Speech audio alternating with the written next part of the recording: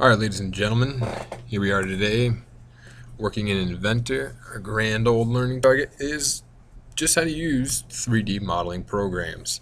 So, without any further ado, the next thing we're going to learn is how to use what we call the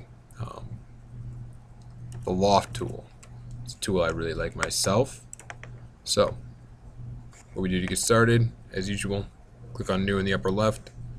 New standard inches IPT. Wait for this code. And what the loft can do, it's actually a very powerful tool. Will come handy later in the semester or year. And what the loft tool does is it takes geometry of different shapes and it lets them get blended together. So, pretty powerful. And this also incorporates our first use with work planes. Now, what are work planes? Where do they come from? All that good stuff. We'll be talking about it as we go along. So, first thing I want to do is I actually want to turn on a work plane. So, to do that, my first work plane I always turn on is going to come from the origin. All of our other work planes that we ever create are going to come from this button right up here, the work plane button. So, what I'm going to do is I'm going to right click on my XY plane over here on the left hand side, so I hit the plus sign next to origin, right click on XY, turn on the visibility. I can hold shift and center click on the wheel, rotate it around a little bit, get a look at that work plane. It's not too exciting right now, but it will be. So for right now, what I'm going to do to create my next work plane is I'm actually going to create 3 work plane, or total of 3. So 2 more we got to create. Click on the drop down under plane, click on offset from plane, select my work plane, and I'm going to offset this one 4 inches. Click the green check mark.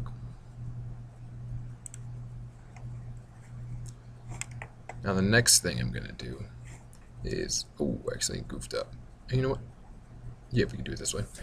I'm going to right click on the XY plane in the left hand column in our browser, and I'm also going to make that one visible. Now what I'm going to do with this one is I'm going to make an offset plane from this one. I'm also going to offset this one about 4 inches. Click the green check mark. Now I want to go back over to this XZ plane over here, and just to avoid any confusion, I want to turn off the visibility again on the XZ plane. So right now I should have my XY plane. I should have work plane 1 over here to the left and work plane 2 up above. I'm going to go to create sketch, and I'm going to start off on selecting this work plane over here. For me, it's work plane 1. Right down here, I'm going to actually create a circle.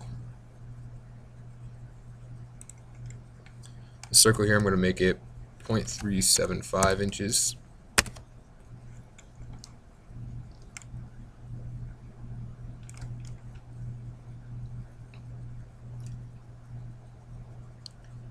And, you know what? Let's actually drag that one up so we can make it right towards the center. Finish sketch.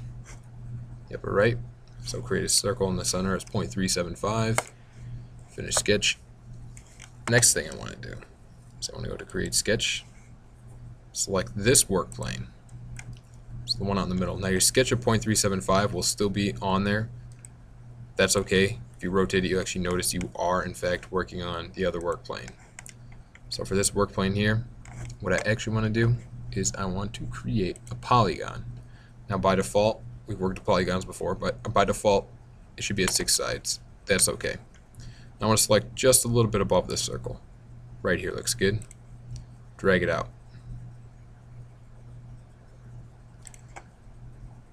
I make mine about that big. You can just generally eyeball it, see how it looks. Next thing I want to do is hit finish sketch. I'm going to create one more circle. on the other work plane. Now when you click on this work plane, you should see maybe a little dimension up there, and you won't really see much here, but if you rotate it, you'll see there is something still there. So now below the X, or the origin, I want to select and create a circle. It's right down here. Again, 0.375. Click enter. Click finish sketch. Now, this is when you're going to go bananas for the loft tool. No pun intended. Actually, yeah, there is. Loft tool. Click on that up here. Drag this up over this window, and what you're going to do is you're going to select this circle, then you're going to select your hexagon, then you're going to select your third circle, and right there you will have created what looks like a banana. Click on finish sketch, and that is how you use the loft tool. So we also created work planes, and we use the loft tool to take shapes that are not alike, such as a circle, a hexagon, and then back to a circle, and then blend them together in a nice smooth transition. If you want to go ahead, you can turn off your work planes. Right click on visibility, so we're all pretty familiar with. And yeah, if you want to, you can color your banana. I like to throw a little fillets on there, but I'll just color it real quick. Click on the color tool, select the color. It's gonna be picky here.